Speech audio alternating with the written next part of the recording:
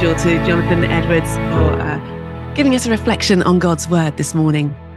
But now it's time to pray with each other and for each other. And I'm joined this morning by the Reverend Simon Bickersteth, who is the vicar of St James's Church here in Carlisle and who's part of the team of the Cornerstone coffee shop. Morning, Simon. Good morning. Thank you very much for having us here. We're delighted to have you. Well, we're going to find out more about what's happening at Cornerstone in general and Carlisle in particular in a few minutes' time. But first, we're going to pray together. And I know that you're going to join me in that. So why don't you start? Who are we praying for first? So we're going to start this morning by praying for Sonia. So Sonia just asked for God's blessing on her life and for the peace of Christ. So Heavenly Father, we commend Sonia to you today, and we just pray that she may know your love, your peace, and your protection over her. In Jesus' name, amen. We're also going to pray for Donna this morning. She says, please pray for me as I visit troubled families who don't love the Lord or know him. Teach me how to be and what to say. I can do nothing without your Holy Spirit. Particularly praying for Claire, who's lost her job and who's been drinking. So Lord, we lift up Donna. Thank you for the work that she does, bringing your spirit and your love to people who don't know you yet. And we pray particularly for Claire, Lord, at this really difficult time for her. I pray that you'd show her light at the end of the tunnel and begin her on that journey of getting free from addiction. We have a message here from Sue, who lives in Portsmouth, who was watching the TV documentary last night about the TV presenter Kate Garraway and how she cared for her husband Derek through the closing stages of his life. And Sue writes that Kate is such a pleasant and courageous lady. Could we please pray for her that through this tough experience she may come to know Jesus, the source of all compassion, and his care for her? Can we also please pray for her children and Derek's paid carer Jake for a similar revelation of Jesus? So let's pray first for them and then for others facing a similar situation. So Lord, we pray for Kate and her children and everyone who knew and loved Derek. We ask you to comfort them, Lord, in their grief and loss. And we do pray, especially today, for others facing a similar situation, those living with cancer, their families, those that care for them, and also, Lord, those who are experiencing the pain of bereavement. May they know your comfort and your peace and your love surrounding them. In Jesus' name, amen. Amen. We're also praying for Graham this morning. We've been standing with Graham for quite a while now as he's been going through a difficult time with his employer and his mental health. Lord, we pray for good decisions to be made for and with Graham. And we're also lifting up your 15-year-old daughter having problems with her friendship group at school. So difficult at that period of your life. So Lord, particularly pray for Graham's daughter this morning, that she would know that she is loved by you. She's a daughter of the Most High God. I pray that she'll be able to lift up her head and have confidence as she goes into school today, and there would be peace in those friendships. We also pray today for Kathy, who is going to hospital this morning to continue with ongoing treatment. She's feeling apprehensive for the day ahead. So Lord, we pray for Kathy. Give her strength and understanding as she faces this treatment, and help her, Lord, to keep her eyes fixed on Jesus. Amen. Amen. And Alison in Yorkshire, praying with you for Heather from your church. She's been admitted to hospital with sepsis. She has to be transferred to another hospital to drain fluid, and she's been very confused for the last few days. Lord, we lift up Heather this morning at this confusing time and a time of pain for her as well. Pray for your Holy Spirit to be with her and in her, and that she would have a speedy healing in Jesus' name. Simon, is there one more, couple more to do there? Well, I just want to pray for a young child, actually, part of our church fellowship. His name is Miles. He's a toddler, and he's got neuroblastoma, which is a very serious childhood cancer. His parents regularly come to Cornerstone, where we are today. So, Lord Jesus, we do pray for Miles. You know, Lord, what he is going through, the impact this cancer has had on his body, the impact that the chemotherapy is having on his health. Lord, we pray for his parents, John and Danielle, and for his siblings.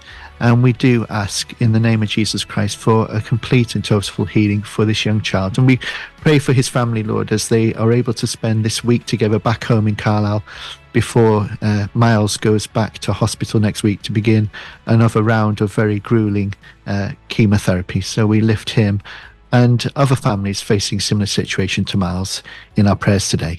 Amen. Amen. Simon, thanks so much for joining me for this prayer time. We'll hear more from the Reverend Simon Bickersteth a little bit later on.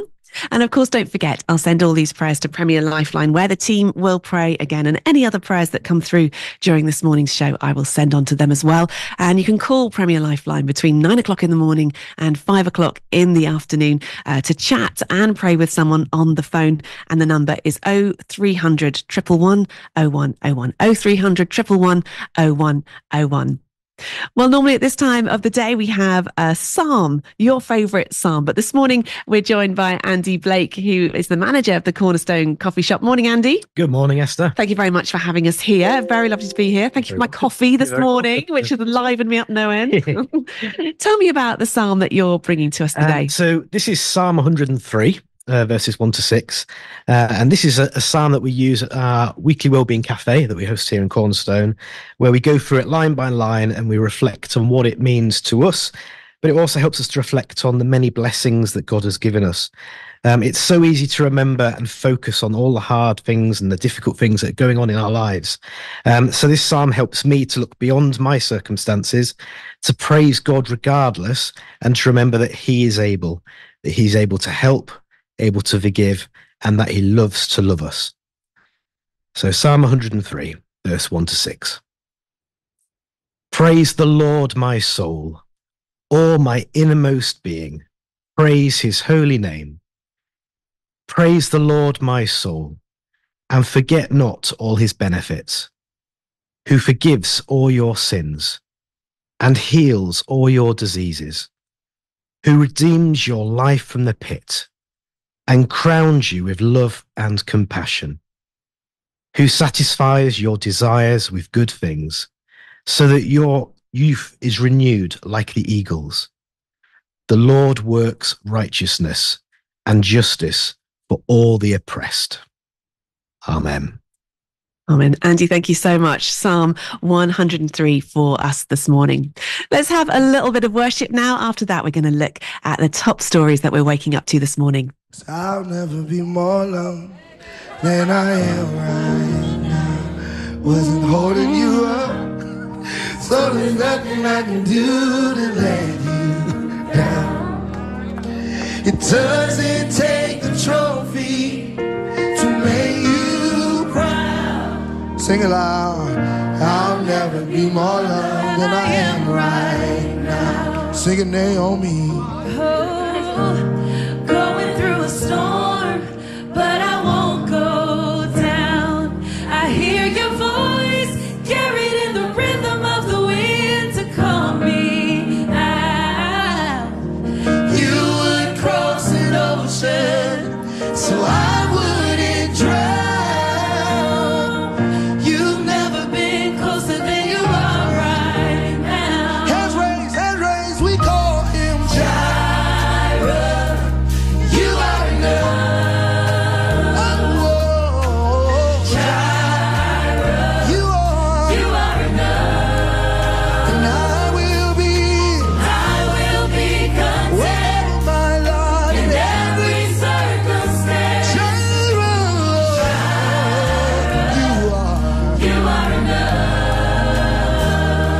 I'm already loved. I'm already chosen. Sing it out, say, I know who I am. I know what you've spoken. I'm already loved. More than I could imagine. That is enough. Oh, I'm already loved. I'm already loved.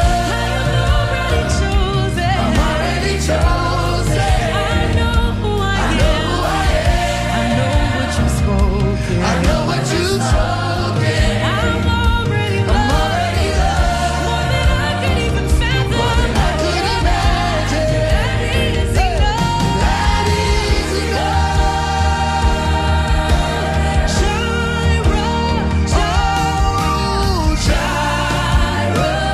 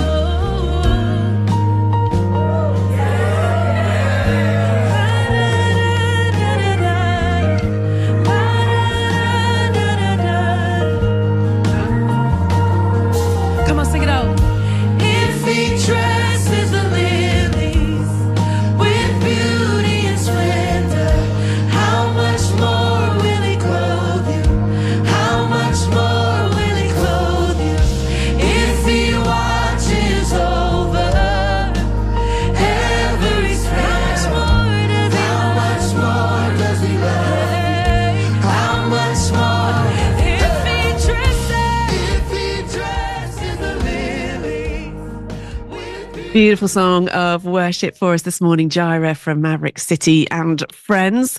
Good reminder to come to God for all our needs.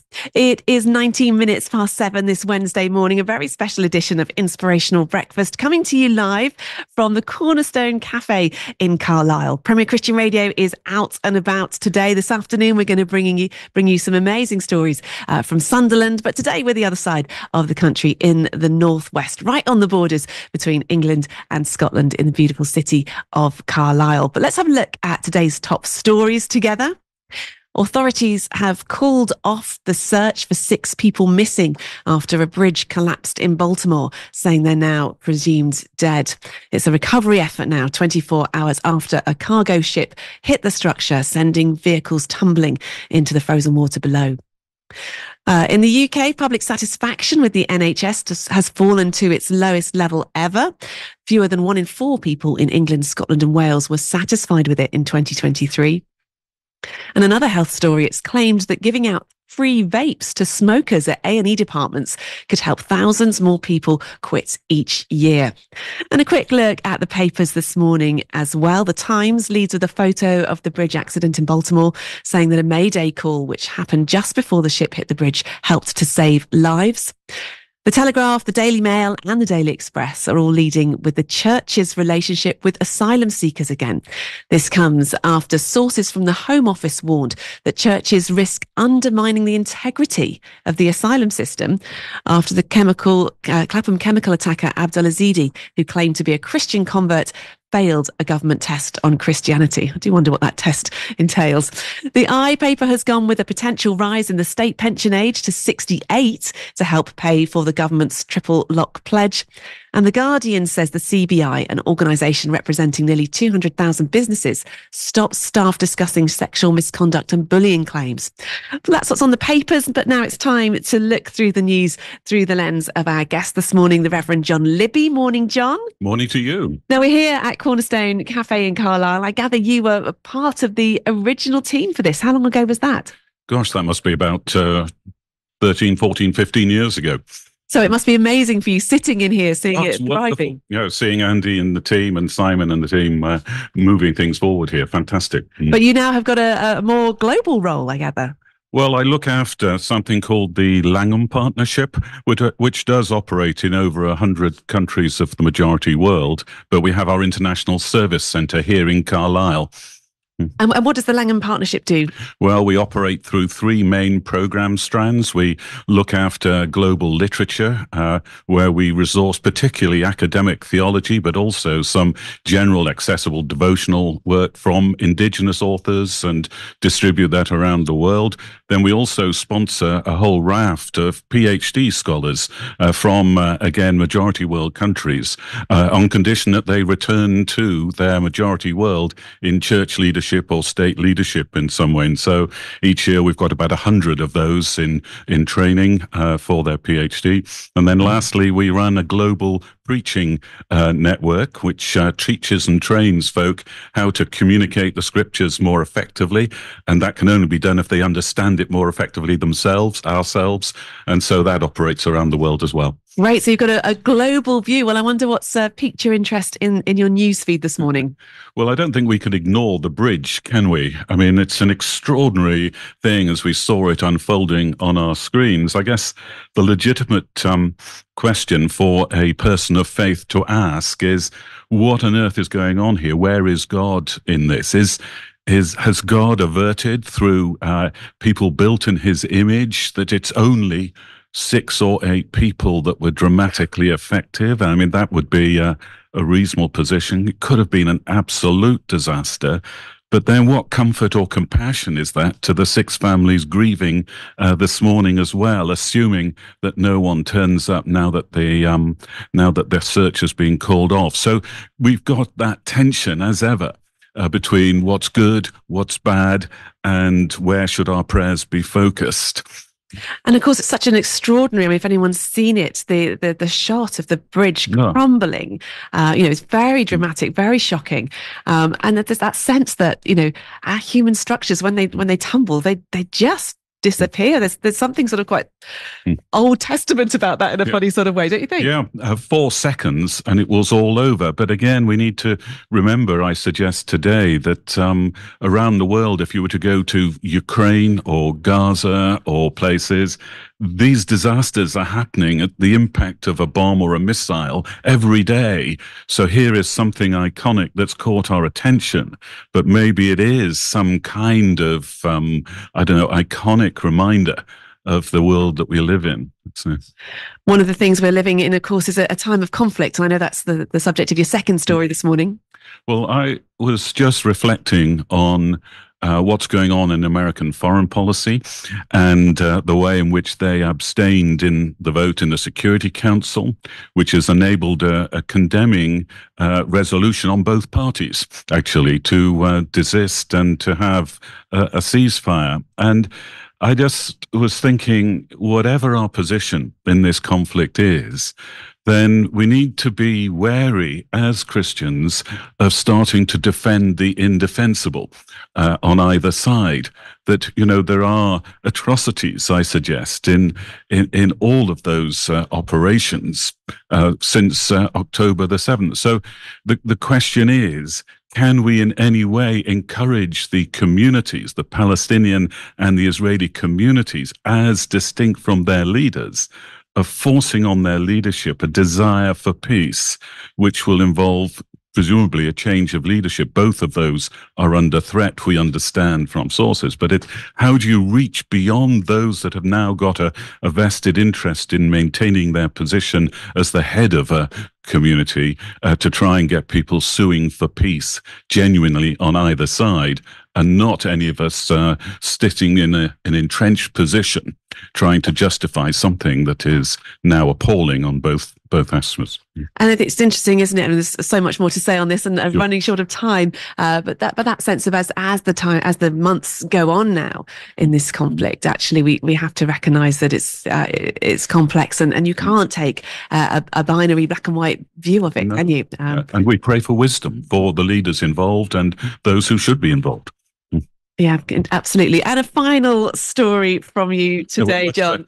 Let's change gear a little bit and let's focus for a moment, if we may, on Alan Titchmarsh's trousers. Now, why are we focusing on Alan Titchmarsh's trousers? I've never given them a second thought, I must say. That's a relief to hear. But I think probably if you were in North Korea, you were looking at the television last week, you will have seen all Alan Titchmarsh's trousers, but only in a blurred form. Evidently, they showed a version of Secret Garden from 2010. I mean, that's the first extraordinary thing. What on earth in North Korea are they doing, showing a 2010 version of Alan Titchmarsh in Secret Garden?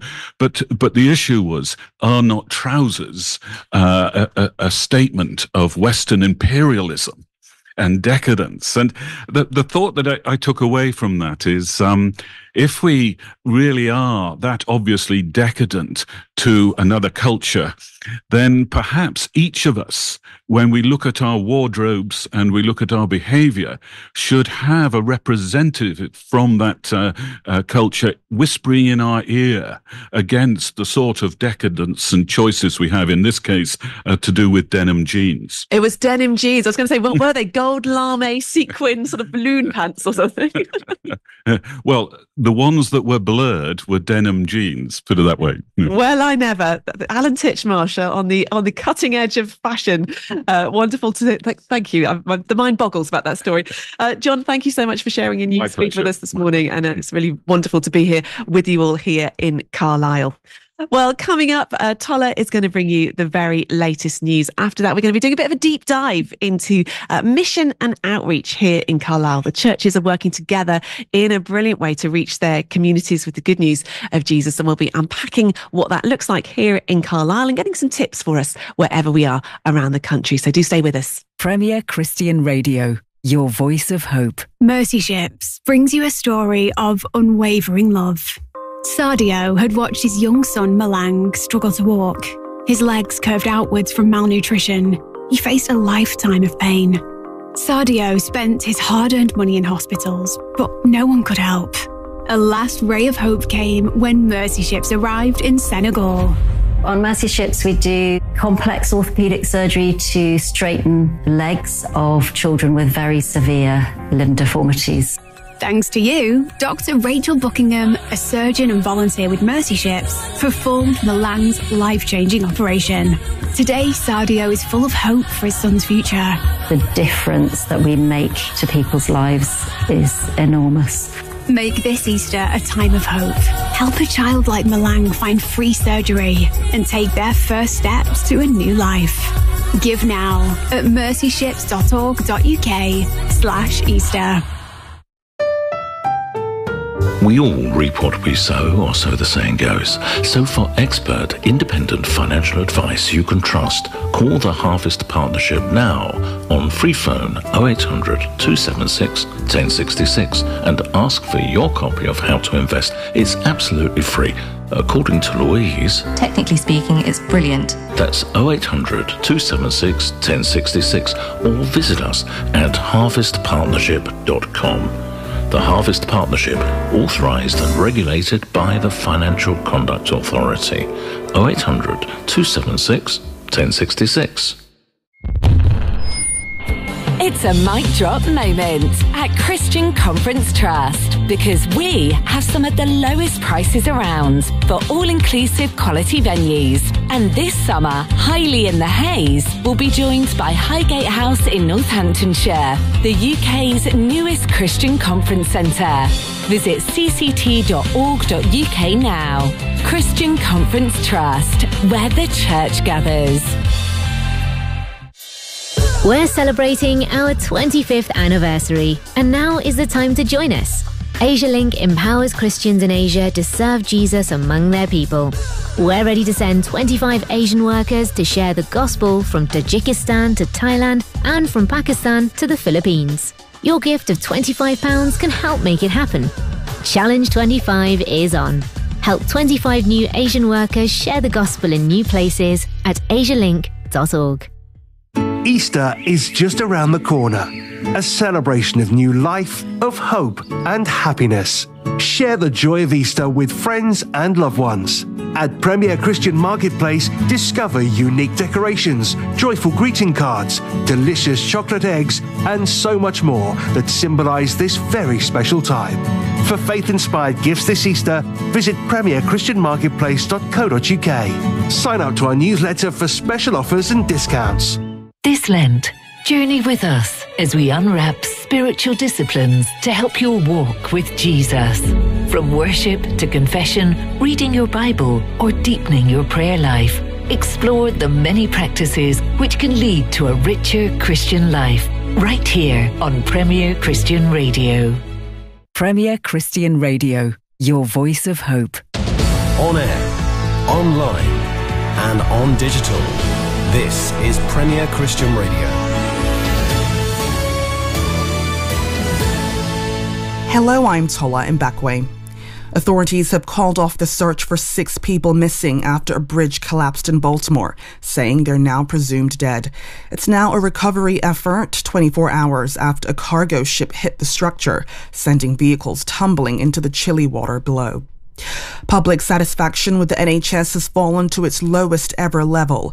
Fewer than 1 in 4 people in England, Scotland and Wales were satisfied with it in 2023, with most pointing to poor access to GPs and long waits for hospital treatment.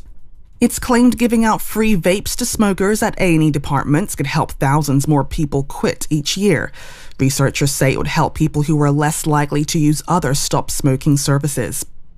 Wales have failed to qualify for Euro 2024 after losing on penalties to Poland last night. Their playoffs in Cardiff finished goalless after extra time. Former President Donald Trump is now selling Bibles as he runs to return to the White House. Mr. Trump, who became the presumptive Republican nominee earlier this month, released a video on his Truth Social platform yesterday. He urged his supporters to buy the God Bless the USA Bible, which is inspired by country singer Lee Greenwood's patriotic ballad.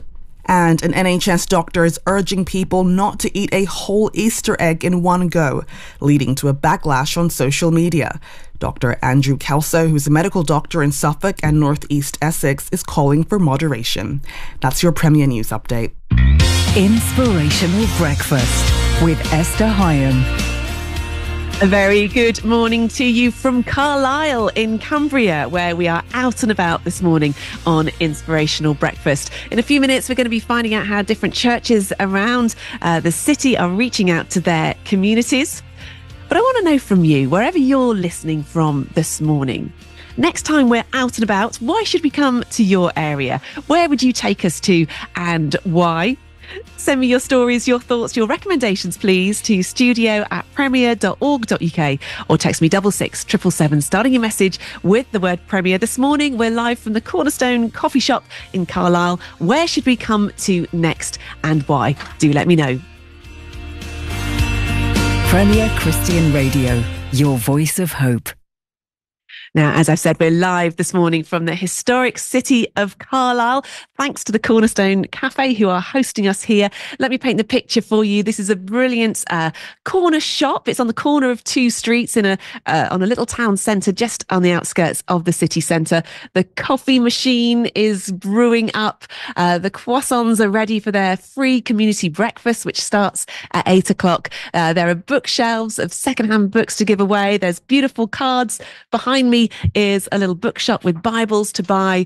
There are toys for children to play with. And all in all, it's just a brilliant community space where many people are finding a home and also finding Jesus as well. We're going to be finding out more about that in just a moment. But here in Carlisle, it's a city of contrasts in many ways. It's a historic city. It starts, one end of Hadrian's Wall starts here. It has show-stopping nature on its doorstep. It's at the northern edge of the Lake District. It's a regular stopping point for walkers, cyclists and road trippers. But like every city, it's got its struggles as well. 16 of its neighbourhoods are in the lowest 20% of household incomes in the country. So how are churches reaching out to people in Carlisle, and what tips can we pick up from them wherever we are in the UK? The Reverend Simon Bickersteth is the vicar of St James's Church in Carlisle. He's also the rural dean for the area. Caroline Hetherington is an elder at Hebron Evangelical Church. She's also the community volunteer manager at Safe Families for Children. And the Reverend John Libby has stayed on after his brilliant news review. He was part of the team that started the Cornerstone Cafe and now runs a global charity as well. Good morning to you all. Good morning. Good morning. Good morning. So, Caroline, tell me the highs of Carlisle. What's great about living here? Oh, well, I've lived here for 16 years and yeah, I love it. It's quite a small community. So when you go into town, you meet people that you know. You come into Cornerstone, you meet people that you know. The sun does shine, believe it or not. And yeah, it just has a small city feel where you can feel like you can connect to others. And John, you know a little bit about the history, so I sort of skimmed over it there, but I imagine there are the centuries of it. Tell us a little bit about a potted history of Carlisle. Well, that's almost impossible, but you were just making the comment about Hadrian's Wall earlier, and this is where the wall was set up from. We tend these days to think a lot more about the east end of the wall and Newcastle, and I'm a Geordie born and bred, so wouldn't resent that. But actually, the focus of the wall and the border was on the west side of Carlisle for several centuries. Have you walked it? Oh, yes, on a couple of occasions, and it's well worth doing. Well worth doing. Definitely on my list of things to do. Simon, you're here at St James's Church in Carlisle, but you're also what they call the rural dean in the Church of England. What does that mean? And tell me a little bit about the rural edges of Carlisle. So the role of a rural dean is that I have I suppose a bit of an oversight role within the Anglican churches within the Deanery of Carlisle. So that includes the city of Carlisle, but the deanery also extends along the Solway Firth and down to the Scottish border. So in the Carlisle Deanery, we do have quite a large rural area, lots of rural villages, small parish churches and so forth. And of course, coming up on the train from London yesterday, you just cut through the most stunning scenery as you come through the Lake District. How much is the Lake District part of life in Carlisle, or does it feel like another country in some ways? I think many of us in Carlisle spend a lot of time in the Lake District. It's just down the road. We get there very quickly. But we also have other wonderful scenery on our doorstep. Hadrian's Wall, Northumberland, Scotland's only 9 miles up the road, the Solway coast. So we're sport for choice. I think Carlisle is an ideally located city Brilliant place to come and live. This section was sponsored by the Carlisle Tourist Board, clearly. But John, what about spiritually? I'm always interested when you get to know the history of a place, how much it affects the spiritual reality. Do you have a sense on that as a centre of lots of historic battles? Does that come through spiritually in any way? I think the variety comes through quite a bit, and certain areas have a certain darkness in them, in a sense, and a foreboding almost, and therefore one's called fairly often into ministries in houses and homes where there is a sense of dislocation and whatever. But in actual fact, I'd say the main thing about Carlisle is for 100,000 people, if you include some of the adjacent small towns, that's about the total.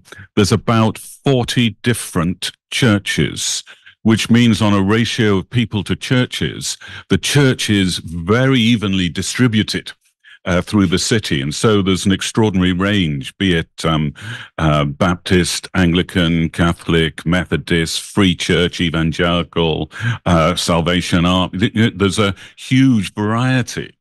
And so there is the possibility to interact with that variety, no matter where you are and who you are. And Caroline, you're from the Hebron Evangelical Church. How well? It sounds like the churches work well together. What's the secret of that? Because it doesn't happen everywhere. I don't know what the secret is, but I do know that the church leaders gather once a month to pray and to fellowship and to share ideas and to talk. And I think that's bringing a great unity amongst the churches so that the people of the city can see churches working together. And I think that's something historically that's been done, not just that's going on now. So we talk to each other, and I think that's a great place to start. Simon, just to bring you in here, and we can hear the team at Cornerstone Cafe getting ready for their community breakfast, cups clinking in the background as they're getting set out for visitors who are going to be arriving soon. Cornerstone meets the needs of the community really well, but unpack for me a little bit, Simon, of what those needs are. I suppose it's typical of many places around the country, but we serve particularly a part of Carlisle called Denton Home. And Denton Home has all the sort of needs that you would find in any urban area. There's a lot of loneliness, people struggling with addiction problems, and the whole host of things that you'd find anywhere. And what we're trying to do here through Cornerstone is provide a safe place where people can meet, where we can build community, and where we can hopefully share Christ with them. What happens when someone comes in and talks about having a need, whether it's financial or wants to confess that they're struggling with addiction? What happens next? So we have to recognize that there's a limit in sometimes what we can do. So we try to signpost people to organizations that can help them. Often it's about trying to provide a safe place where people know that they can come, that they won't be judged, that they will be loved. And we have all sorts of different people coming in here, all different backgrounds. Cornerstone has a reputation for being a welcoming place. We're very fortunate that we have a team of loyal volunteers who help run the cafe along with our paid members of staff. And we try to reach out to the community as much as possible. So we do various different things during the week. We have a conversation cafe on a Monday afternoon for asylum seekers. On a Wednesday, we have our free community breakfast, which is well attended by families preparing to go to school, but also individuals, people by themselves. On Thursdays, we do a Renew Wellbeing Cafe. That's from 10 o'clock to 1 o'clock. And again, lots of different people come here. And the strapline for the Renew Wellbeing Cafes is "It's okay not to be okay." On a Thursday afternoon, we do an after-school drop-in. So get lots of children coming in for their hot chocolates and, again, building relationships. So, and there's all sorts of other different activities and events, church outreach events going on here. So Cornerstone, as part of the ministry of St. James, is a very busy hub. And how does the life of what happens in Cornerstone, how does that then filter into and impact the St. James's church community? Is there sort of an open border between the two, as it were? Or have you seen people coming to faith through Cornerstone? We have seen people come to faith through Cornerstone, and we have people who've joined the worshipping life of the church through Cornerstone. And I think increasingly we're seeing more of that, which is really exciting. And that's all part of the original vision. And John was instrumental in the vision of building and developing Cornerstone. I mean, there are plenty of challenges as well.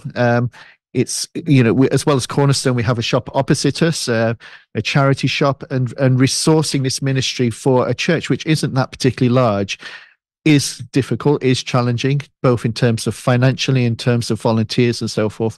But we are seeing people come to faith, and the church having a big impact. This is, if you like, the open window of the church here in this community. And actually, what's lovely sitting here is that it just feels like quite a cool, bright, smart cafe. It doesn't feel too Christian, does it? And I think you know what I mean. Yeah, that was a big debate when we were designing the size, the scope, the scale, the colouring, and there was that big debate as to how comfortable do you want to make it for folk, and how exclusive do you want to make it for folk, and how attractive and how expensive. And it's been quite a decade. I mean, I think one of the things that I think is brilliant out of this place is the idea of buy one forward. I just think that typifies a lot of what's happening here. And that's where people that come in who do have the means can buy their own coffee for them and their friends, but can also buy one or two coffees for people that will come in at some other stage who they don't know. And yet in some of the more less wealthy parts of the parish, they know they can come here and ask for a coffee, and it's already paid for by the church and by people that come to Cornerstone as well. And that interaction, I think, is critical. That's such a brilliant spiritual principle as well, isn't it, to pay it forward? Caroline, you do some work with a charity called Safer Families. Give me a bit of a deep dive on that. So Safe Families believes that no one should be alone, and that we want to encourage people to connect and feel belonging, and come into the family of God if we get the opportunity to share that message. We work with churches in partnership to gather people, to equip them, to do the work, so as volunteers, and we match them with families who are potentially lonely or isolated or struggling in a crisis or a difficult situation in their lives. And we just do that to increase those connections. A lot of the families we work with don't have good social networks, and we want to increase that and widen their networks of people that they can connect with. So essentially, we're trying to create friendships, and that we're doing that in partnership with the local church and Christians in the city. I gather here at Cornerstone, there's quite a lot of connection with the local authorities as well, with Job Centre, and I think the midwives are coming in later on as well. Caroline, how does the whole picture fit together? Because the church across the country is filling so many gaps in provision, isn't it? I mean, there's a food bank here which will be open at 9 o'clock as well. We know, we talk about it a lot on the show, how many communities have got food banks and how many families are depending, households are depending on them.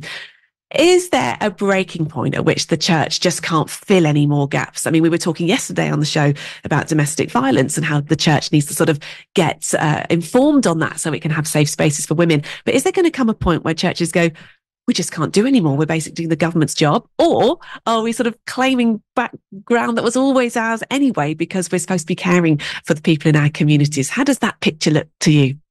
I think churches are filled with compassionate people who want to love others. And I don't think we'll ever get to that stage. I think we'll always want to be a part of what's going on in the community and partner with what God's doing. So I really hope we don't ever get to that stage where we can't provide these things for people who need them.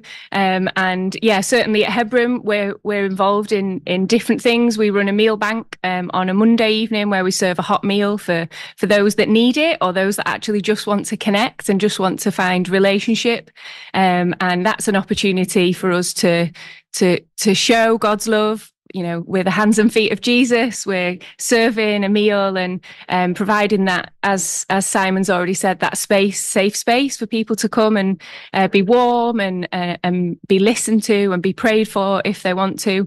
We're currently looking to start what we're calling a Connect group, which is a space to worship, hear stories, and to hear about the love of Jesus. So to connect people into the family of God in that way. What's the right point to do that? I mean, anyone who's a real evangelist listening this morning is like, tell them about Jesus straight away, get your hands on them and pray for them as soon as you can. Yeah. Others might say, listen, you want to meet the need and build the trust. How do you decide at what point you say, listen, this is it. Do you want to know Jesus? I think you have to listen to the Father's heart on it and listen to the prompting of the Holy Spirit and when He's leading you into these things. Mealbank's been going for 9 years, and we have provided this practical help and what many would call a social action project. And we've offered those opportunities to meet Jesus through conversation, through prayer. But we felt a sense, a stirring really, that it was time that we've got a better story. We've got the good news to share, and it feels like the right time now for us to be able to do that. It's sometimes hard for people to connect into Sunday morning church, so to provide that space on a Monday evening when people are coming around the meal table and they don't have to stay to hear that message, but if they want to and they want to hear our motivation for why we do what we do, then they can and they can stay. So yeah, I think it's listening to the Holy Spirit's leading in the project that you're doing and where you are. Yeah. Simon, what about you? What is there a point or like Caroline, do you just have to sense it with each individual person? I totally agree with what Caroline said. I mean, Scripture says always be prepared to give a reason for the hope that you have. So, I think it's about demonstrating practically the love of Jesus by the way that we care for people, but also making use of every opportunity just to share our faith. And it's not about forcing our faith onto people or crowbarring Jesus into conversations, but hopefully it just flowing out of who we are as Christians and just that love for Jesus and love for people that sort of connects. John, you've known Carlisle for a long time. You were part of the original team setting up Cornerstone. Over the years, what have you seen change? Has there been a spiritual change or have things got harder? How have things gone over the decades? I think things fluctuate, as in any community. The relationships, the profile, the mistakes, and the things that go well echo around a small community. Again, what folk have shared earlier, that you walk through town and you always bump into people that you know. And so it's got that village thing. It's also large enough to be anonymous a bit when you want. I think, though, there is an aspect of Carlisle that we haven't shared yet, and that is there are 3 or 4 international mission organizations that have their headquarters here. So not just the operation I'm proud to serve, which is the Langham Partnership. There's also Operation Mobilization, which runs a lot of stuff from here. And people might know the Carlisle address because of historically STL, Send the Light, used to publish and distribute from Carlisle as well. So there's quite an influx of mature leadership in those organizations as well, which I think serves the church. And although the day job is with Langham, I'm an honorary member of the staff team at St. Michael's in Stannox, right at the end of the wall, just the other side. And there we've had to take significant decisions. You need leadership and you need resources to continue an initiative. And it's trying to pull together to train and resource those teams that is the critical thing, I suggest. So a wealth of leadership here. We are in the middle of Holy Week, of course. And I just wonder, as we ramp up to Maundy Thursday, Good Friday, and of course, Easter Sunday, Simon, what for you is the message of Easter that you hope will touch people in Carlisle this week? I think hope. Hope is at the heart of the Christian message, that we have a God who loves us, a God who came to be with us. And that message of hope is so important. It's always been important. But I think in the world we're living in at the moment, the society we're living in, there's a lot of people who are despairing, who are anxious, who are fearful of the future. The world is quite a scary place at times.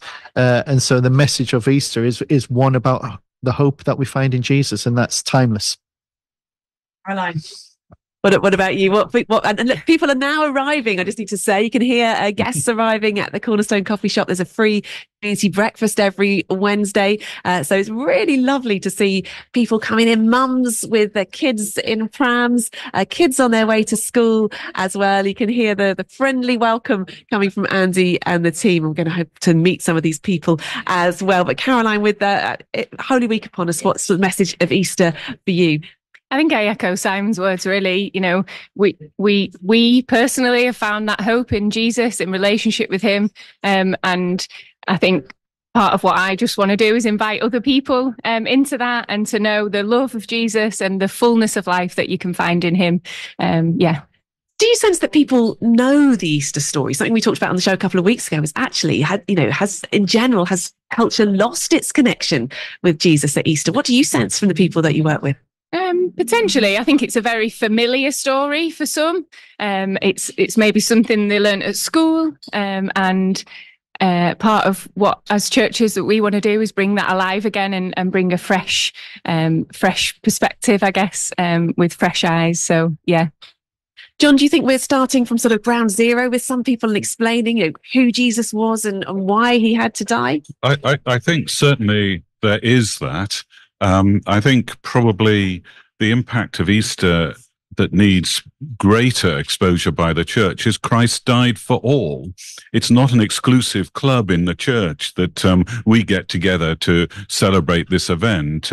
We're all sinners, and when we were far off, Christ died for us. And Easter is just the massive beacon of that, and yet somehow we've managed to somehow contain that and not crack it open and share it. So it's a time for sharing.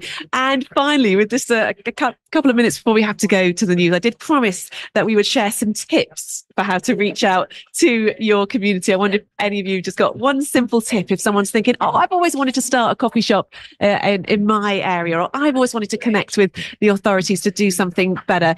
Any quick tips on that? I think it's probably the answer everyone would expect, but you start with prayer.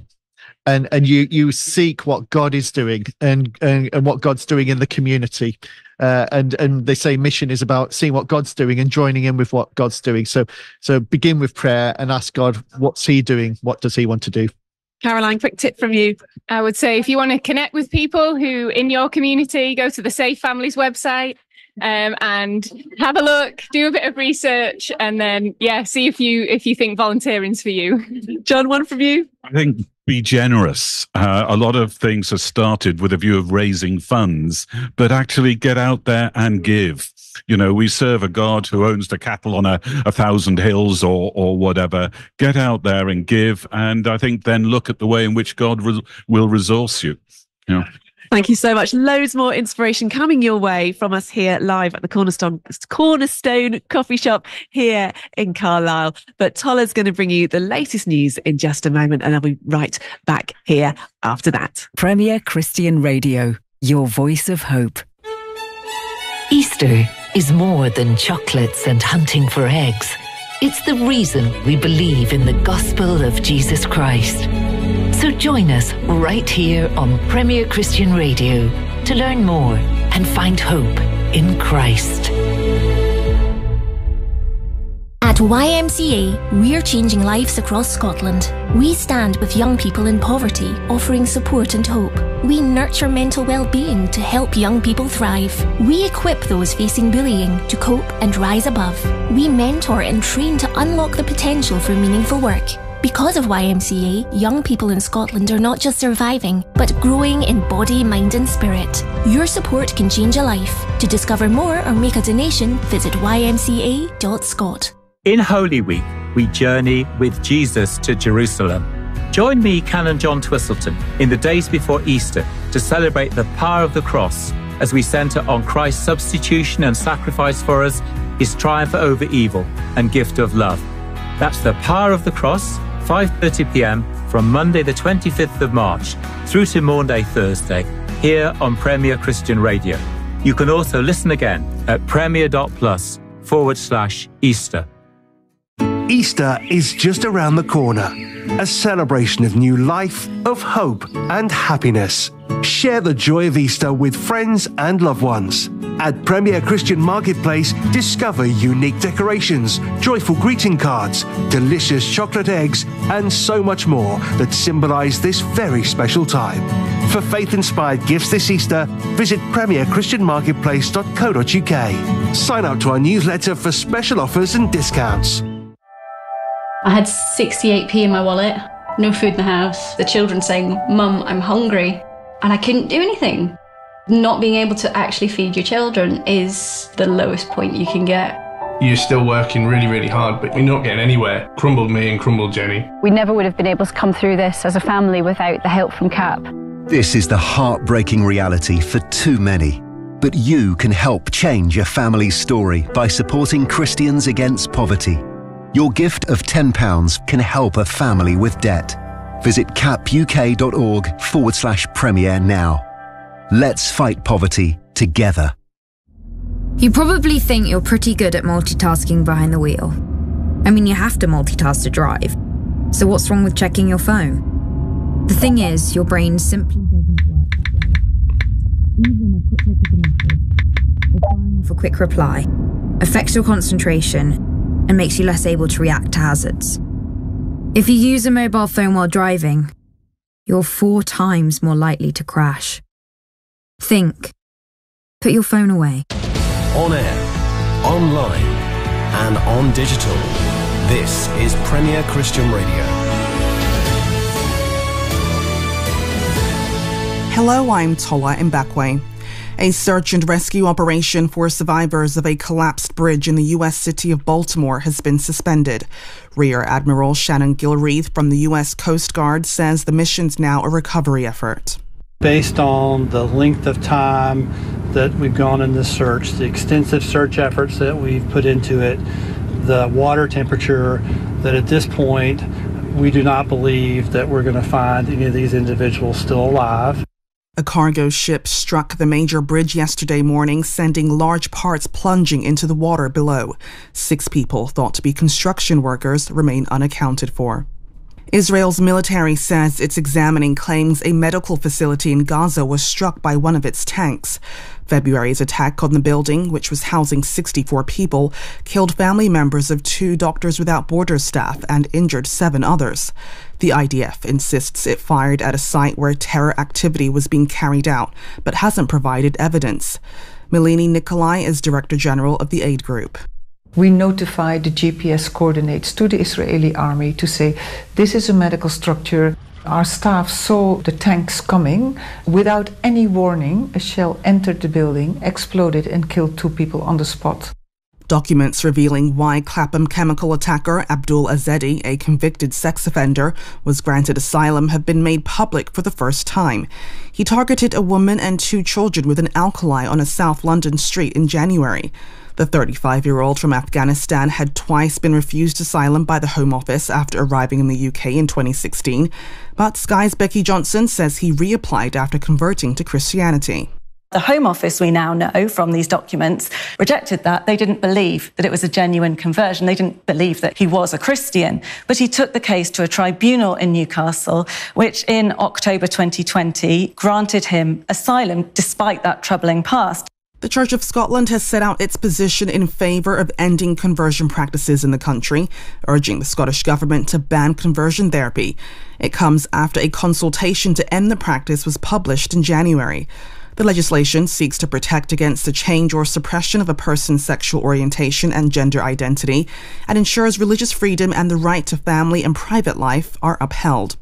And former President Donald Trump is now selling Bibles as he runs to return to the White House. Mr. Trump, who became the presumptive Republican nominee earlier this month, released a video yesterday urging his supporters to buy the God Bless the USA Bible. And your weather for today, some sunshine, although showery outbreaks of rain too, and rather windy.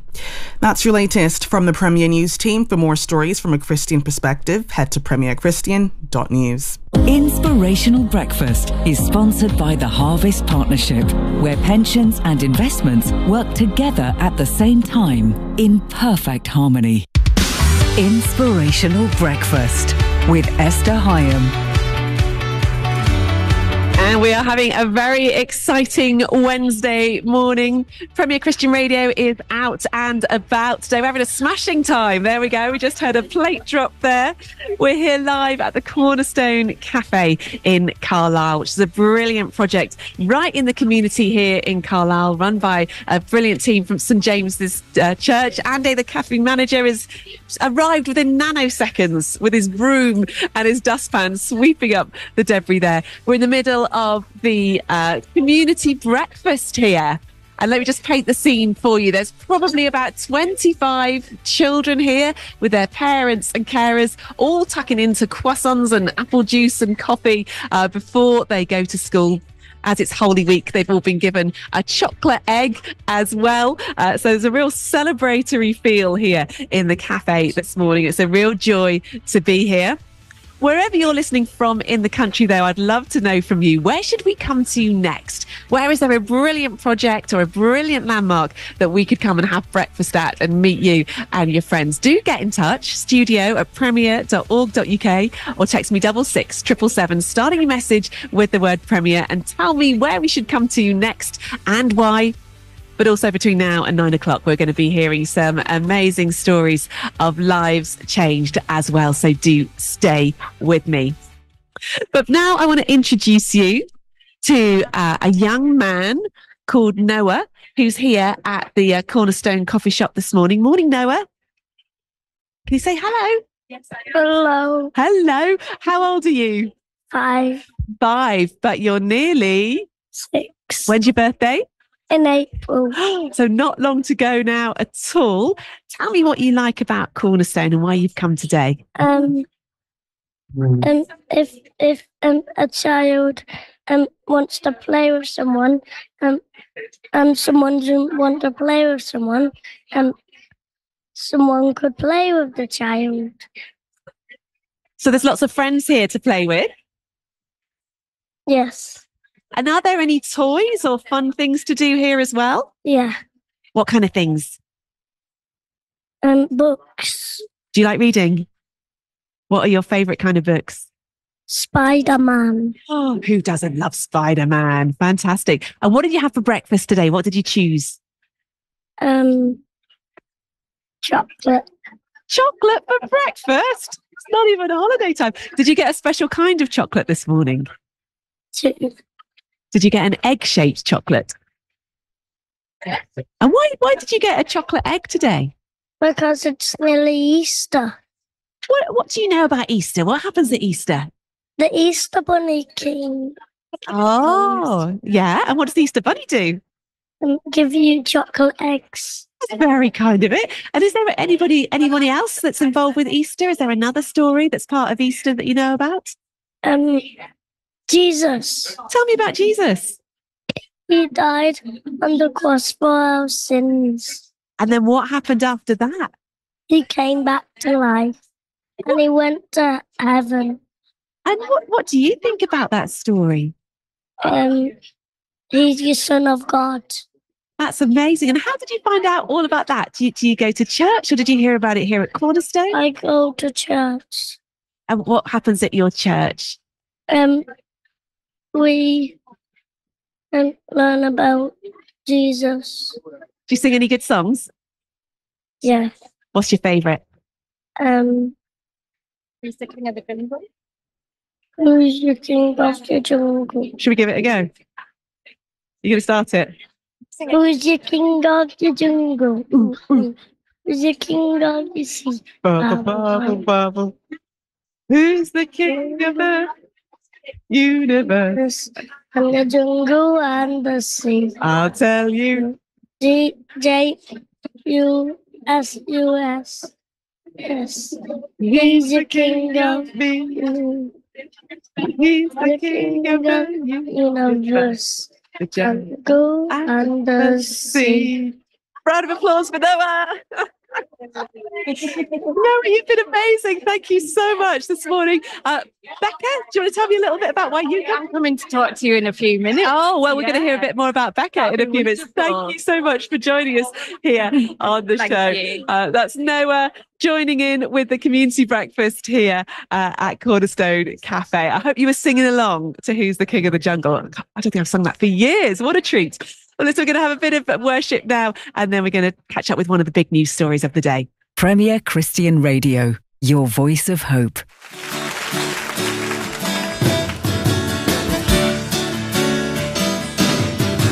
Rejoice, rejoice, Christ is in you, the hope of glory in our hearts.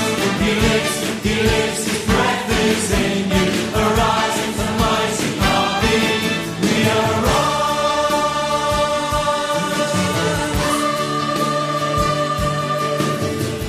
Now is the time for us to march upon the land into our hands.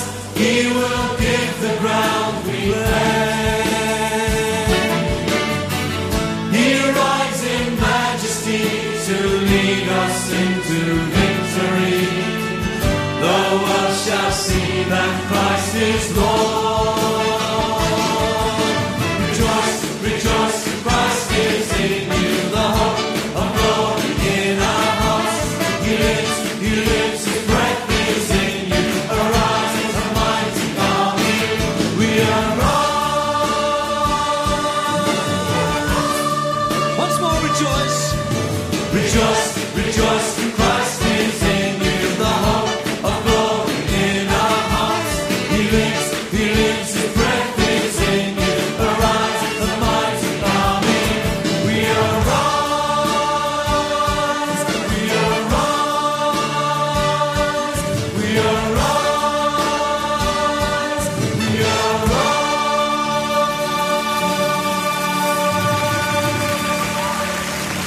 Has the day even begun if we haven't had a little bit of worship from Graham Kendrick? That is, of course, Rejoice, Rejoice. You can hear the buzz behind me. We are broadcasting live this morning from the Cornerstone Cafe in Carlisle, where you can hear the sound of, I think, 20 or 30 happy school kids having breakfast with their parents and carers before they go off to school. It's just one of the many things Cornerstone does to reach its community here in Carlisle. But wherever you're listening from this morning, I've been asking you, where should we come to next? Where is great in your area? It could be an outreach project like Cornerstone. It could be an absolutely stunning church building that we need to come to. It could be right in the middle of the most beautiful landmark in your area. Let me know where we should come to. studio@premier.org.uk. Text me 66777 starting your message with the word Premier. Alison in Yorkshire, just down the road from where we are, says, I would love to show you around the Edge Centre, which is run by my church on Thursday mornings.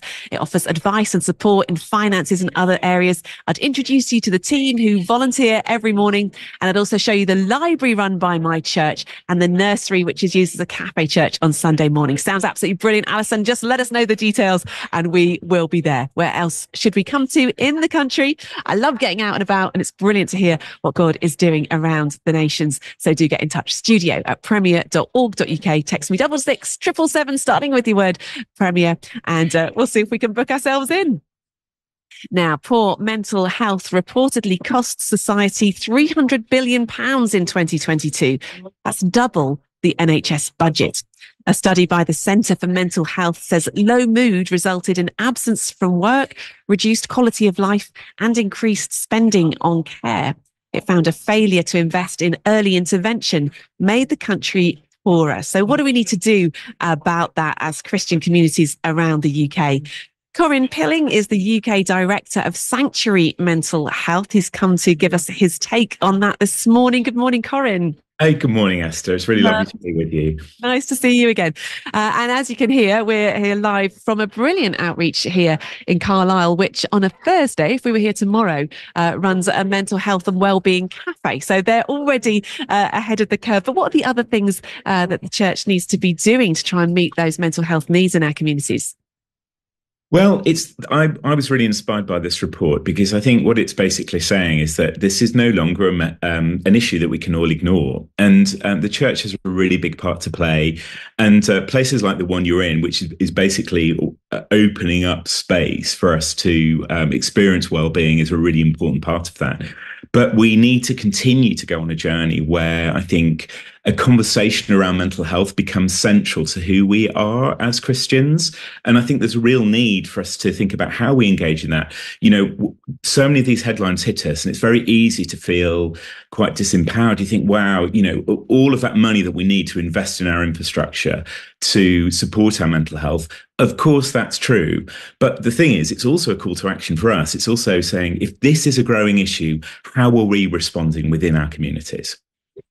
How much does it help to put a figure like £300 billion on? Is that measuring the wrong thing, or is it helping mental health issues come further up the agenda? Well, in many ways, it's a lobbying tool, isn't it? You know, the figures will always grab our attention. It's important to recognise that there is an actual cost to this, that the reality is, you know, our mental health is something that's made up of all of these really key parts of who we are, whether it's to do with our housing, whether it's to do with our economic situation, our relationships, as well as our circumstances and our opportunities. So putting a figure on it's really good. When it's a problem, I think, is when we look at it and think, wow, there's nothing we can do. And the opposite's true. And I think the challenge that, you know, a organisation like Sanctuary and others working within this field would say is, look, what are we doing that's part of our contribution? And the thing that the Centre for Mental Health put out in September, which is part of this campaign, I was really encouraged by, and they were asking everybody to look at these three areas of prevention, equality and support. And I think churches can be part of that agenda. We can think about, well, you know, what does prevention look like? And Sanctuary, our offer to churches is a free course. And we think that the most important thing is for every church to feel confident about a conversation about mental health in a way that's faith-informed, but also at the heart of it has really good contemporary understanding of what mental health is. Because it makes our communities safer and it helps us to be a place where we know how to support one another. So that's certainly a part that we can play, as well as these community activities that start to really engage directly with saying, well, what does good well-being look like within our context? You talked there about prevention. This study talks about early intervention. Is that the next step? So if prevention is understanding what good mental health is, what does early intervention look like? When do we start to sense that something's gone from just feeling a bit low to a deeper problem? It's a deeply personal thing, but it's really important that we're all on a journey where we're not in denial of that. And often I'll have conversations with some people who say, well, listen, we've done all right until now. Why are we in a situation where it seems like mental health is always on the agenda? And what I say to that is it's good that we are, because what it will do is the earlier we spot that we are declining, the more action we can take around that. Now, for some of us, that might not always need to be a medical step. For many, it's very important that we do see a GP when we see that we're declining. For others, it might be a case of, hang on, I'm experiencing some low mood at the moment. Am I connected to people that I need to be around? You know, those that can be supportive. Am I doing activities that are helpful to me? Things like what does my diet look like? You know, even just being attuned to the fact that those are things that will change and we can have some control over can be very helpful. But equally, when we've gone through a period where, you know, we're realizing that things are getting more difficult, there may be a number of symptoms that present in that we can feel really confident that we can access help when we need it. That's so important. And I think there is a lack of confidence around getting the right help when people need it. And so our job, I think, is to ensure that we can really encourage and if people don't get the help in the moment, that we can be people that provide the support for it. And in some cases, advocacy for people to get the help that they need. You've used the word confidence quite a few times there. How do we become confident in asking the questions? If we sense someone in our workplace or our family or our church might be struggling a bit, how do we get over the, how are you doing? Oh, I'm fine. How do we be confident in opening up those conversations? That's a great question, Esther.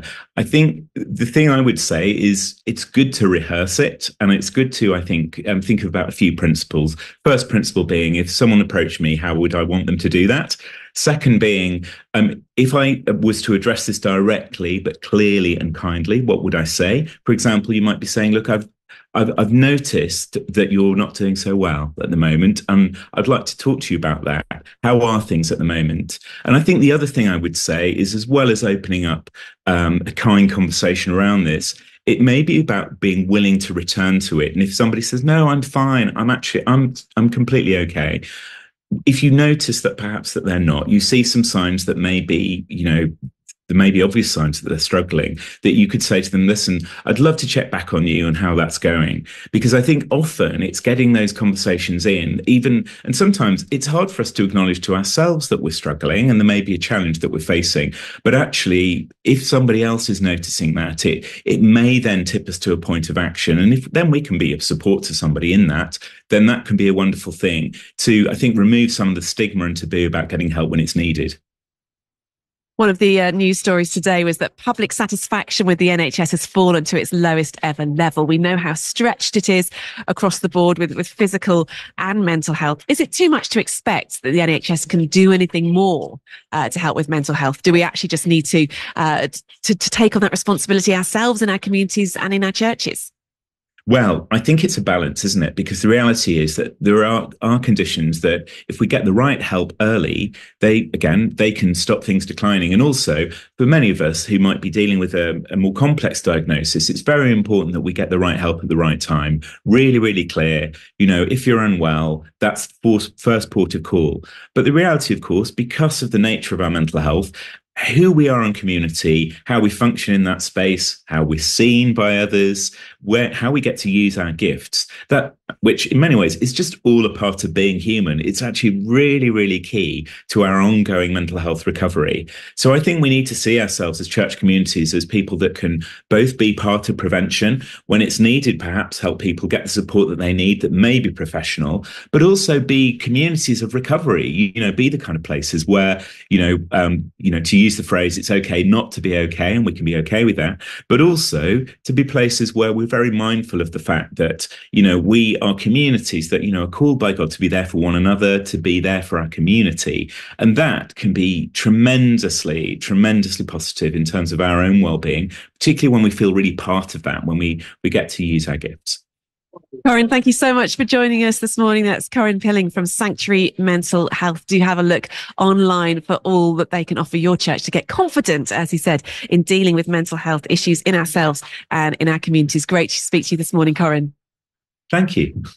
Stay with us. It's okay not to be okay is one of the phrases they use here at the Cornerstone Cafe here in Carlisle for their Renew Mental Wellbeing Cafe, which takes place tomorrow. We'll have some more stories from Cornerstone in just a moment. Discover more of the Bible with Premier's Bible in a Year podcast. When the hour came, Jesus and his apostles reclined at the table, and he said to them, I have eagerly desired to eat this Passover with you before I suffer. For I tell you, I will not eat it again until it finds fulfillment in the kingdom of God. Premier's Bible in a Year podcast. Available now on all platforms, as well as Premier.plus.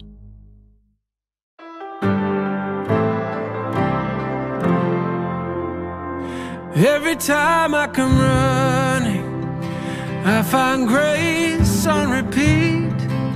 You welcome me with open arms, no matter where I have been. Every time I surrender, every time I fall, I find grace more precious than I did before.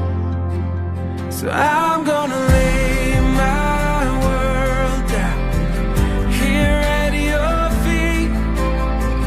Look to the heavens for all I need. I'm gonna sing my heart out, praise on repeat to the God who's never given up on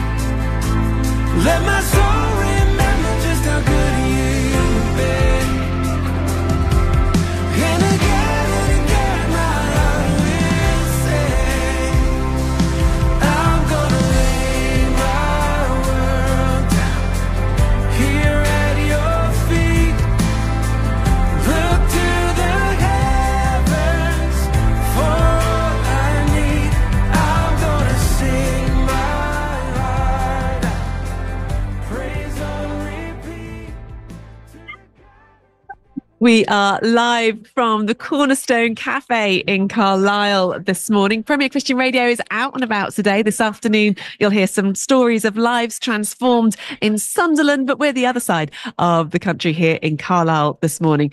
Just to paint the scene for you, we're in the Cornerstone Cafe, which is a bright, colourful, modern corner space right in the town centre here in Carlisle. At the moment, it is full of young people and children taking part in the free community breakfast, which happens every Wednesday. They are tucking into croissants and fruit juice. And as it's Holy Week, of course, they've all been given an Easter egg as well. So they're going to be buzzing on a sugar high as they go to school. Sorry about that, teachers.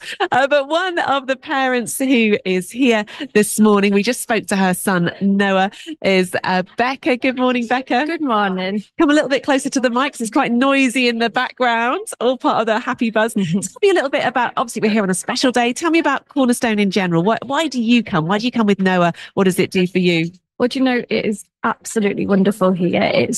I've been reflecting on it, and it's such a safe space.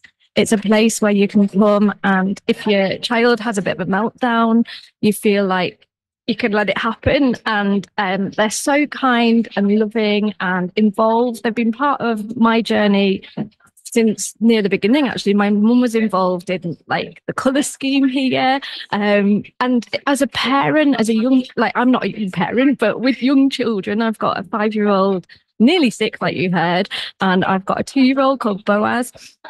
And it is just a space where if we're not sure what to do, it's a place we can come. We can buy a filter coffee and a carton of juice for £1.10.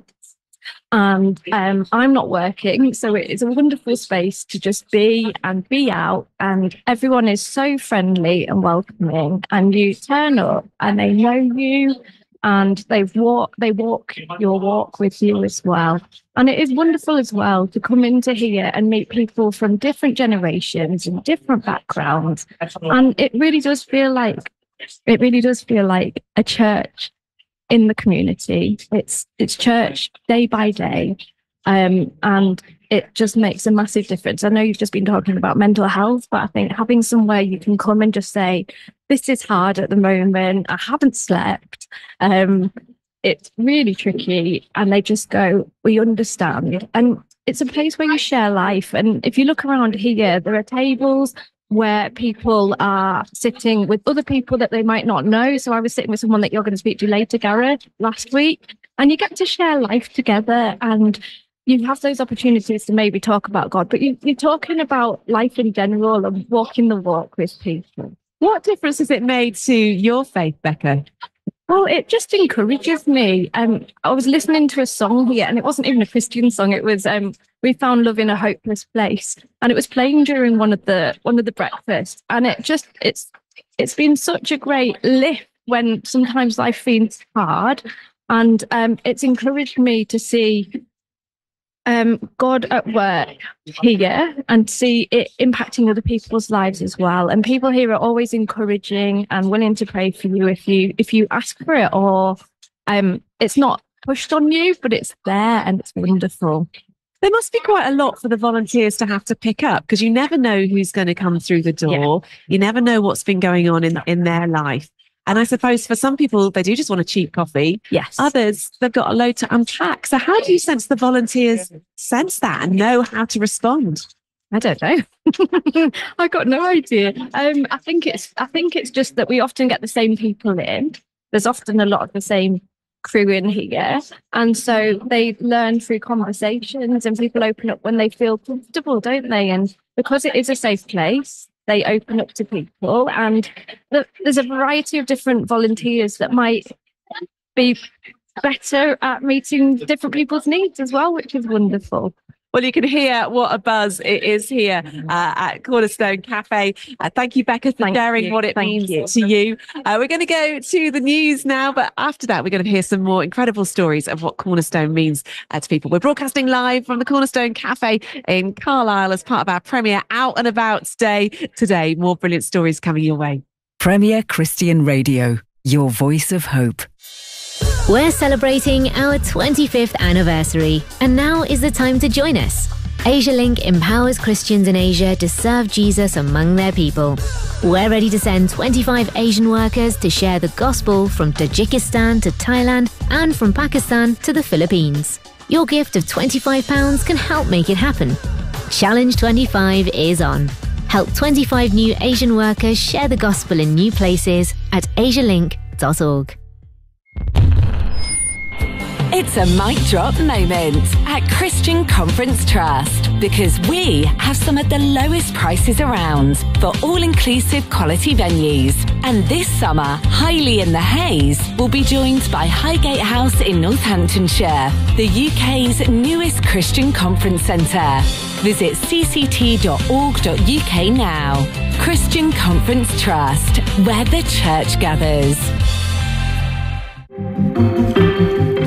It's the story that rocked the UK church. Allegations of power abuse levelled at sole survivor and its leader, Mike Blavatsky. Learn what happened by hearing from those at the heart of it all. And find out how we, the church, can learn important lessons. Soul Survivors, a new podcast from Premier Christianity magazine. Download it today at premier.plus or find it on Apple, Spotify, or your chosen podcast platform. This Lent, journey with us as we unwrap spiritual disciplines to help your walk with Jesus. From worship to confession, reading your Bible, or deepening your prayer life, explore the many practices which can lead to a richer Christian life. Right here on Premier Christian Radio. 3, 2, 1. This Easter, open your device, open your heart, and fall in love with Jesus all over again. Don't miss Speak Life's brilliant online course, 321. Boost your faith, boost your confidence, then share with friends. Discover life according to Jesus in 321. Begin 321 free today at 321course.com. Who says all gems need to be hidden? Or all treasures need to be dug up? With the Christian Holiday Guide, maximize your reach and showcase your offerings to a targeted audience of faith-driven travelers. Expand your visibility, draw in potential guests, and list your property on our user-friendly platform for broader exposure. Find out more at christianholidayguide.co.uk and forge enduring connections within the Christian community. Let us reveal your hidden gem to the right audience.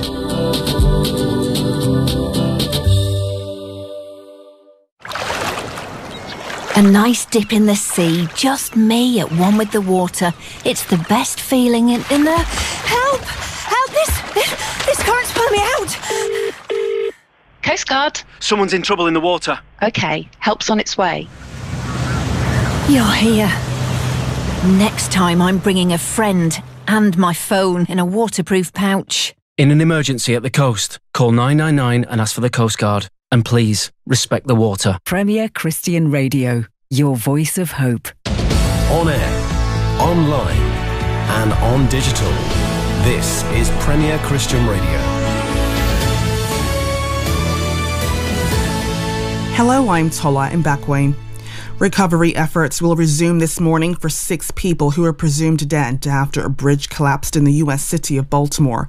They disappeared when a container ship lost power and crashed into the structure yesterday morning. Public satisfaction with the NHS has plummeted to its lowest level on record. Fewer than 1 in 4 people were happy with the service provided last year. Israel's military says it's examining claims a medical facility in Gaza was struck by one of its tanks. The IDF insists it fired at a site where terror activity was carried out, but hasn't provided any evidence of that. First-time buyers are being offered the chance to get onto the property ladder with a £5,000 deposit. Yorkshire Building Society said its fee-free deal could allow people to borrow up to 99% of a property value. It's reckoned as many as 8 million jobs in the UK could be lost to artificial intelligence. Analysis by the Institute for Public Policy Research suggests around 3/5 of tasks done by humans could be replaced by automation. And former President Donald Trump is now selling Bibles as he runs to return to the White House. Mr. Trump, who became the presumptive Republican nominee earlier this month, released a video yesterday urging his supporters to buy the God Bless the USA Bible. That's your Premier News update. You're tuned in to Inspirational Breakfast on Premier Christian Radio. You certainly are. Esther Hyam with you here, and we are broadcasting live today from the Cornerstone coffee shop in Carlisle. It's a brilliant community outreach run by a team from St James's Church, and you can hear behind me the happy sounds of children buzzed up on chocolate eggs and a much healthier breakfast as well. It's part of their breakfast club that happens every Wednesday morning. We've been hearing about what Cornerstone means to people as well, and I'm joined now by Lucy, who popped in for breakfast this morning. Morning, Lucy. Hiya. Tell me why you come to Cornerstone. I used to work here before I damaged my spine, and after I damaged my spine, they still helped us, even though I couldn't work here anymore. And I think they're a big part of the community, and they make everybody included, whether regardless of what background they come from. So you don't actually have to be a Christian to come in. Like, everyone's welcome, and I think that's a big part of what Christianity is. I don't know fully because I'm not, but I think they really help everybody that comes in. Sometimes I think when Christians and churches put on a project, there's a sort of fear that people feel like, oh, they're just God botherers, they're going to try and convert me. Have you had that experience? What do people around here think about the Christians who are behind Cornerstone? They get on with everyone. So there's no personally, I don't like preaching, depending on what type of preacher you are. But they don't do any of that. Like, they do it because they're being good. They're being good people. And my view on Christianity is that's what you're meant to do. You're meant to help people for God, I think. Not 100% on it, but that's what they do. And they don't want anything in return. They just want you to come in, enjoy yourself, and be part of Cornerstone. Like, they offer a food bank when people can't get a normal food bank with referrals and stuff. They offer help to anybody that needs it. I think they're a really important part of where we live. Has it made you think differently about church and God and those bigger picture things, or not? Oh, absolutely. I've had various interactions with certain types of Christians, and I've never liked it. I was one myself when I was younger, but then I was turned off it. And here, it's kind of not all the same, which I should have that view anyway, but I don't. And everybody in Cornerstone and St James's Church, they're really passionate about people, and they love to help people, which you don't find in some Christian organisations. Well, I'm sorry that that's the case, but it sounds like doing a brilliant thing here. How's your back, by the way? It's all right. You've made a recovery? No, but I'm fine. Well, listen, thank you so much for joining us this morning and telling us what Cornerstone means to you. I'm going to need to hand over the headphones to Sarah, who's joined us. Have a great day. Have you got an egg for your daughter as well? Because I know she couldn't make it. Excellent. Good. Well, as we're doing a swap around of chairs as well, is absolutely brilliant. Great to hear there from Lucy what Cornerstone means to her and how it's helped her, have a slightly different view of Christians, having been her in the past, which is always so sad to hear, but great to hear that she's been part of the Cornerstone community. Sarah joins me now. Morning, Sarah. Good morning. Tell me a little bit about how your journey with Cornerstone started. What started you coming along here? So I first started coming about 11 years ago when my daughter was born, because we lived in Denton Home, but I don't have any family in Carlisle, so I didn't really know anybody. And someone said to me, oh, they do a mums group at Cornerstone. You should pop in and try that. And the mums group didn't work the best for us with nap times and other classes that we were doing. But it was so welcoming that when we came, I was like, this is great. We're coming back here. You can get a coffee. You can sit and play with the kids. There was a great play corner. And we were here every Friday until she started school. And when I finished maternity leave, we still kept coming back. And now it's just become such a part of her life that she comes with her friends by herself after school sometimes. And we still come as a family. It's just somewhere safe where she can come. You don't have to think that people are looking at you going, oh, her child's being loud. It's just safe and friendly. She knows everybody here by name. They all know her by name. They've seen her grow up. And I just think that's like a really important part of the community, to have that safe space where you can go with your kid and just feel safe and not judged. And the fact that she's been able to grow with it, that it's not just you go to a toddler club and then when you go to school, that's really lovely. And it's been nice for me as well, because I'm still quite early on my faith journey. So we do the Messy Church together. I used to come to the Bible study group when that was here. And again, that was another nice safe space where you could come and you could ask all the silly questions that you want to ask. And nobody was like, oh, I can't believe you don't know that. It was just lovely to come. And again, you could bring the kids to the Bible study and they would just sit and play and everyone would make a fuss of them. And it was, again, just somewhere where you had that sense of community and someone that you could rely on, because being a new parent's not easy. No, so I know how important those gatherings are, just to be with other parents. Exactly. So you said you're early on in your faith journey. What made you want to start exploring what Christianity was all about? It was coming here, really. My mum's quite a strong Christian, but we weren't raised as a Christian family because my dad's an atheist. So when they were like, oh, well, you should come to Bible study, I was a bit uncertain because I don't know, it just didn't like click at the time. And then I thought, well, I've got nothing to lose by coming and trying it. And if it doesn't feel like it's for me, then I don't have to come back. But actually, again, it was so safe, and coming in and hearing it all was quite interesting. And then there's the Messy Church as well. That's slightly more boisterous. There's more people there, but you get tea. And I was like, okay, well, let's give that a try. And actually, it's been really, really fun and quite useful. And is it making a difference in your life, or are you just sort of finding out about it kind of intellectually? Yeah, I'm just kind of soaking it all in to start with now. But I do find that I'm taking time to kind of think about stuff a bit more and trying to be calmer and kinder and think, rather than being instinctive and really reactional, just like, right, hang on, what's the right thing to do here? How kind can I be? Because that is, in my opinion, what you should be. You should try and be kind and try and look after everybody. So if I can repay the favor that Cornerstone has paid me by making everyone feel safe and included, then I'm doing that. I'm paying that forward. Amazing. Sarah, thank you so much for sharing your story this morning. And as you say, it just feels like such a safe place, and a place that people feel like is theirs. I can really get that sense now as people start to clear out and take their children off to school. This is almost like a shared living room. It really is, yeah. I mean, I've wandered off and left my bag in the corner and I'm not even worried about it because I know that it's going to be there when I get back. And there's not many places you can say that about. Wonderful. Sarah, thanks so much for sharing your story this morning. Just another story of the difference that this project Cornerstone in Carlisle is making to lives in the community. You can have some other stories from that in just a moment. But wherever you are listening around the UK this morning, I'd love to know, where should we come to next? It's an absolute joy being here in Carlisle this morning, but I know there's other brilliant projects, beautiful landmarks and amazing places that we should come and visit. If you want us to come and visit you, let me know. studio@premier.org.uk. Text me 66777, starting your message with the word Premier. Matt in Birmingham says this: you should come and visit us in the West Midlands, the pearl of the UK. Birmingham has changed so much in the last few years, and it's been built up lots. We've got some great thriving churches, including Gas Street, Vineyard and Hillsong, plus great coffee at 22 degrees. Well, let's sort us out with the invitation there, Matt, and we will come along. More great stories coming to you from Carlisle after a little bit of worship.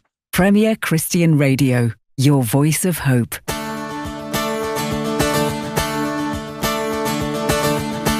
Holy, holy, God Almighty, who was and is to come. God of glory, you're so worthy. All the saints bow down. Holy, holy, holy, holy, God Almighty, who was and is to come. God of glory, you're so worthy. All the saints bow down. Holy is your name in all the earth. Righteous are your ways, so merciful. Everything you've done is just and true. Holy, holy God are you. Holy, holy God are you. Yes, Lord. Holy, holy God Almighty, was and is to come. God of glory, you're so worthy. All the saints bow. Sing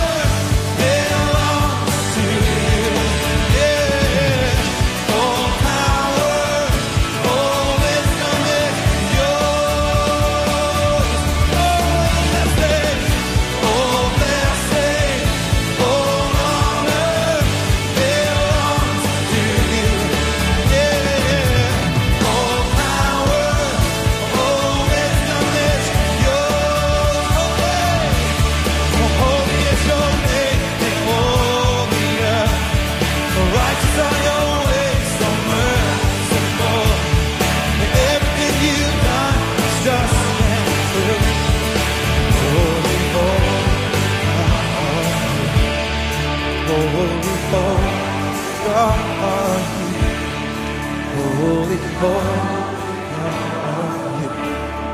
holy God are you. Holy, holy God are you. Holy, It is 8:45, 8:45 this Wednesday morning, a very special edition of Inspirational Breakfast, broadcasting live from the Cornerstone Cafe in Carlisle. It's an absolutely brilliant project right on the corner on a nice little shopping street close to the city centre. But here you'll find a food bank, you'll find free breakfasts on a Wednesday morning, little bits of worship, bits of Bible study, a really brilliant way of reaching out to the community. And we've been hearing some beautiful stories of lives transformed through what they're doing here. I want to introduce you to Gareth. Good morning, Gareth. Good morning. Oh, and Gareth is here with a beautiful bright yellow hoodie on, rather matching some of the Premier branding that we've got behind you. So you fit right in. Unintentional but handy. It's a serendipitous moment. It certainly is. Gareth, tell me why you come to Cornerstone. What does it mean to you? Yeah, I've been coming to Cornerstone for about 6 months now. I was pretty lost in my life before I found the church through here. And it's been instrumental for me to... It was what got me into the church to begin with. It was very put across in a very positive but not pushy way, which really worked for me. Instead of being pushed into things, I felt like I was making the choices. And the freedom that this place has helped me find is amazing. Freedom, you say? What? Tell me a little bit about that. I just feel a lot freer in my life. I don't have the old problems that I used to have dragging me down. I feel that I've got a new hope in life and finding faith and finding the church. And did someone say, oh, check out Cornerstone, or did you wander past one day looking for a coffee? What brought you in the first place? Yeah, I was just wandering, really. I was on a day where I had nothing to do and I was feeling pretty lost. And I come in and met David. And we just got talking, developed a friendship from there. And then did he say, come along to church, or did you get involved with something here at the cafe? No, I asked about the church because I was pretty curious, and I got a really good answer, which was, I like it, which gave me impetus. It wasn't pushy, wasn't being too forward, and wasn't, thinking of the word, pushy. It was done very much at my own pace, which would have put me off if it hadn't been any pushiness along the way. But I was lucky there wasn't, and I found faith now. You found faith now? I have, yeah. Tell me what that means to you. What does that look like for you? It's brand new to me. I've only been a Christian for 6 months. Thank you. And it is a total change in the way of my lifestyle and the things I do and believe in. What's changed for you? Are you happy to say? Yeah, my whole life's changed, really. I was living pretty much I was in a bad place. I was doing drink and drugs every day. I was lost and I didn't have any direction at all. And this place just helped me turn my life around completely. That's so encouraging to hear. What did Christianity, Jesus, God, what did that all look like for you before? Had you had encounters with it, or had it not been part of your life at all? No, when I grew up, Mum had a degenerative illness and I felt pretty undone by God. I felt I'd been cheated somehow. But through the years, that's kind of worked out that, things are out of control.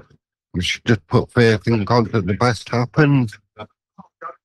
And what was it that sort of changed your view of God? Did you get just a different view of him? Did something click for you, or did you feel like you experienced him through his spirit? Yeah, the first time I went to church was very profound and very moving. I found myself crying and just feeling that it was something so joyous and so right that I knew that I'd be going back, that it'd be life-changing for me.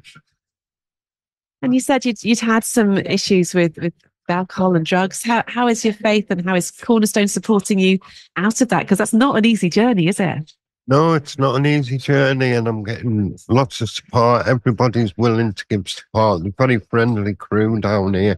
It's like having a new family, which is an important cornerstone. It says it is everything it says it is. is the basis of my getting better, my recovery. Well, wish you so well with that. Thank you so much for sharing your story. I can see how much Cornerstone means to you. And what's next for you? I'm at the beginning of a journey. I don't know what's next, but I'm quite excited to find out. So we'll just leave it at that, really, I think. Bless you. Thank you so much, Gareth. So lovely to meet you. Your story's really inspiring, and I know it'll encourage someone listening this morning who's maybe in the same place as you or has been in that place to know that there's hope. I'd love to hope that my story can help improve somebody's life and maybe give a bit of inspiration along the way. I feel like it's a very positive thing. Yeah, well, you've certainly inspired me. Gareth, thank you so much. Thank you. Gareth is part of the family here at Cornerstone in Carlisle, and I know his story will have touched you just as it has me. We've just got a few minutes left, though, here of our live breakfast here in Cornerstone. We're going to close with a prayer in a minute. Coming up on this Easter Sunday, I want to celebrate the event without which there would be no faith, no church, no Christians and no hope. It is, of course, resurrection, the power of God to give life. Out of all the enemies of life on earth, death has to be the greatest and resurrection the ultimate answer. Join me, John Pantry, for A Word in Season here on Premier Christian Radio at 8:30 p.m. this Sunday as we celebrate Jesus rising from the dead.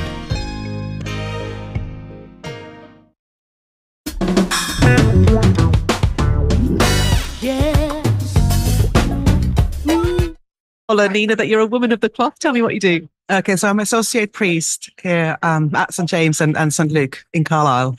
Wonderful. Yeah. And so are you part of the team here at Cornerstone, or did you just pop in for a quiet coffee this morning? I do come. Yes, I help out with the Renew Cafe that we run here on Thursday mornings, which is like a wellbeing cafe. It's just a safe space for people just to come and be in the presence of others. And that's one of the things that I've been helping out with the just volunteering. And supportive work in different ways, and always love popping in and just having a chat. And it's just such a special place. We've been talking a little bit about mental health a bit earlier in this hour, and how important projects like a Renew Wellbeing Cafe are. What have you noticed from working with that? How does something like just meeting together and having a coffee, how does that help with issues of mental health? I think what I've noticed that people come nervous, and then within weeks they start connecting, and you can just see almost this sort of sigh of relief, and there is a sense of peace. And I think we mustn't undervalue just that strength of being present, being present and connected. And people have literally said, "Well, this has kind of saved my life. This has really made a difference." Because you are accepted and you can come as you are. And I think there was, you can just feel the sort of sense of calm descending in people's hearts. And what I love about this place is that this morning we've had all the buzz of the children in for breakfast and all their parents and carers as well. And then I could come tomorrow and it would feel different because actually you have that sense of peace. Well, that's just wonderful. Yeah. We asked you, Nina, if you wouldn't mind helping us pause for prayer right now. You happy to do that? Sure. Okay. So, look, we do thank you for your presence, in particular in this place, and pray for your blessing for each person who comes. And we pray for our community in here and just within our country, Lord, that we would know your presence, we would know your love. And we thank you that you came for this Holy Week as we celebrate your coming, your giving yourself for us, and the victory of over death and over all the obstacles, Lord, that you have made way for us to know you and be friends with you. And so we do just ask for more of your presence in our lives, and bring your comfort and your presence to difficult places. In particular, Lord, we lift anyone who is just really feeling that sense of despair and loneliness, and ask that you would come and make yourself known. Amen. Amen. Reverend Nina, thank you so much for popping in, interrupting your coffee to pray with us this morning. The fun carries on here on Premier Christian Radio today. Great teaching coming up from Dr. Michael Youssef and the Briscoes later on, from between 9 and 10. And then from 10, Maria's here. And she'll be talking to John Kirkby, who went from a challenging childhood to founding Christians Against Poverty. Do join that conversation. And then something very fun happening this afternoon. Ian Britton has been with me here in Carlisle, but you're hoofing back to Sunderland later on, and you're going to be bringing us some stories from Sunderland. What's in store this afternoon, Ian? Well, fortunately, with that part in the country where it's really narrow, that's of course why Hadrian built this wall. So it's only going to take me an hour and 20 minutes to be back from the west coast to the east coast, and it's great being out and about. And of course, this afternoon we're in Sunderland. We've got 9 different people to meet. They've all got stories about what God's doing through his people in Sunderland, and some personal testimonies as well. So really looking forward to it. It's a great city, and it'll just be really interesting to hear these stories of God at work. Can't wait to hear more of those. I'm just going to call over Andy. Andy is the manager here at Cornerstone Cafe. Andy, I just want to say a huge thank you. You're very welcome. You've put us up. You've put up with us. You've fed us with coffee, and it's just been incredible hearing the stories of God at work through Cornerstone. Final word from you. What are your hopes for the future of Cornerstone? It's just engaging more of our community, showing Christ's love to those around us. Just as you saw earlier, the buzzy atmosphere of the breakfast. We're engaging with a lot of non-Christians, and I just think more of that, really, more connecting with those who don't know Christ, showing Christ's love in a positive way, whether that's through a breakfast or through our wellbeing cafe that we run, or through the food bank, or all these different things, and just being that lighthouse in our community, really. I can tell what a lighthouse you are, and it's been an absolute joy being here. Thanks so much for having us. Very welcome. Thank you for coming. Thanks so much for joining us wherever you've been listening from in the country. Keep your invitations coming, please, because we'd love to get out and about and come and visit you where you are. So do let us know where we could come. studio@premier.org.uk. But stay with us right throughout the day. As Ian Britton said, more fantastic stories of God at work in the Northeast this time, coming up this afternoon in daytime with Josh. So don't miss that.